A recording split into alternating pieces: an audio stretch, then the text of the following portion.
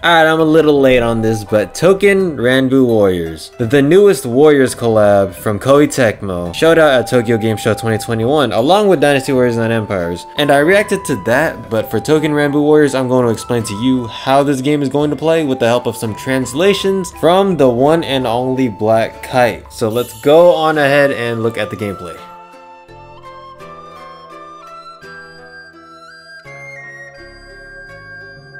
Alright, so we're in the main menu, and the main menu looks very similar to the one that's in Touken Ranbu Online, if you ever played that game. Starting from the top, you have the highlighted mode right now, which is called Honmaru, which is of course the castle exterior of a Japanese castle. And basically what you do in this mode is you can set a specific sword boy to a specific location in the castle, and they will appear as such. The cool thing about this is that you can actually choose more than one person, and it will sometimes trigger a special conversation between these guys, which will be fun to watch as we are getting to know these characters.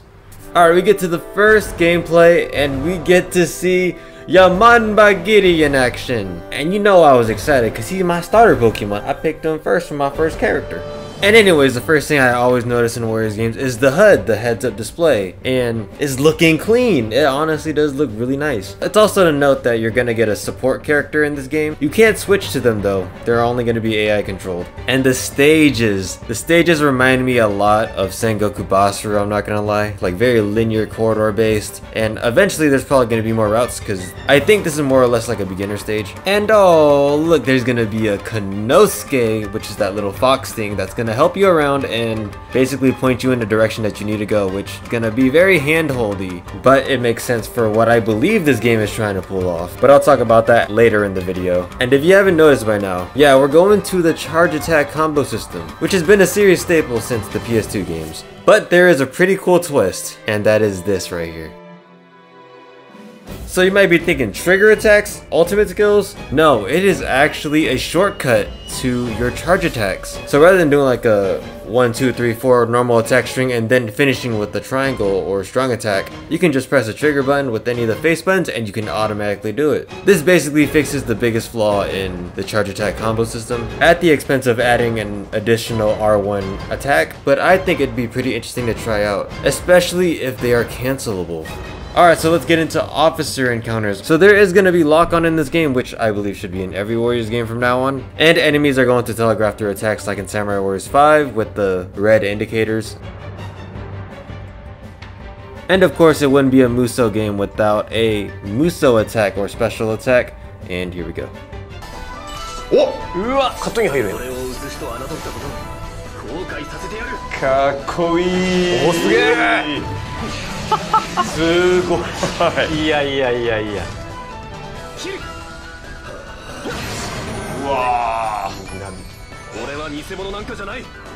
And it also looks like there's going to be a lot of enemy variety in this, which is what I believe to be one of the biggest strengths in Hyrule Warriors and Hyrule Warriors Age of Calamity. If this game wants to be as good as those games, these enemies need to be able to challenge us in different ways, and I hope that's the case with this game. Also, there's weapon deadlocks in this game, or weapon clashes, or whatever you want to call them. And I love the return of this, because, dude, I haven't seen a good weapon deadlock or weapon clash since, like, Dynasty Warriors 6, maybe. Wow. Alright, now we're switching right over to Yamanbagiri. Chougi.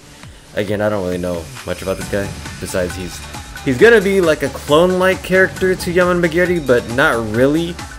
From what I can tell, his S-string seems very similar, but his charge attacks are very much different. Also, you can dodge cancel out of your charge attacks. I love dodge buttons in Warriors games, not just because they're a dodge button, but they can also be used as a dash or combo extender. So seeing this in this game being cancelable is very promising. So also in this section they talk about an easy mode functionality, which will basically make it so that you can play the game by only pressing one button and it'll just dodge, attack, do everything for you basically.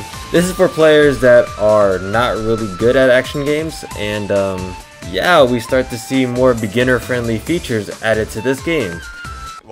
So you are using only Y button to face these enemies. I'm only using stick and Y button. So also, besides just enemy bosses and the minions. There's gonna be these orbs in some of these missions, and they're gonna pretty much act as spawners, so adds a little bit more variety to battles, kinda. And usually with Warriors games, the easiest way to clear a crowd is usually with a team attack.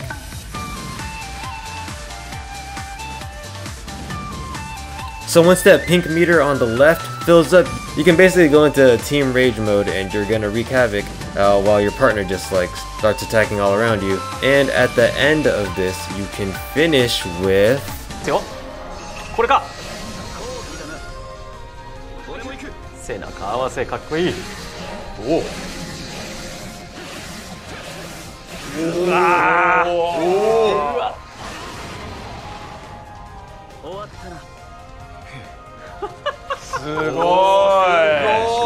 And now we move on to the last gameplay section, which is gonna show off a different type of battle where you actually have to explore the map and try and find these marked enemies to beat the stage. This stage also shows off a really nasty enemy type. It's a giant fucking spider, dude. Look, this thing creeps me out, but it really gives me hope that this game is gonna have really good enemy variety, because this thing looks sick to fight, honestly. And that basically wraps up everything that was shown at TGS 2021 for Touken Ranbu Musou, or Touken Ranbu Warriors. So me myself, I am very excited for this game, even though I believe that this game is going to be more simplified and beginner friendly for non-action game players, which has always been a red flag for Warriors games, but I believe that they're doing this right this time. So with that being said, I would love to hear you guys' thoughts on this game, especially if you're a Touken Ranbu fan, because I have a lot of Warriors fans, so I obviously know their opinion because I'm a Warriors fan myself, but I really want to hear from the perspective of a Touken Ranbu fan. Are you excited about this game? And as always, leave a like and consider subscribing if you want to see some more Warriors content. Also, you have to follow Black Kite. Come on, he's only the best translator when it comes to Koei Tecmo, Dynasty Wars, all that stuff. Alright, thank you for watching the video, and I am going to go now.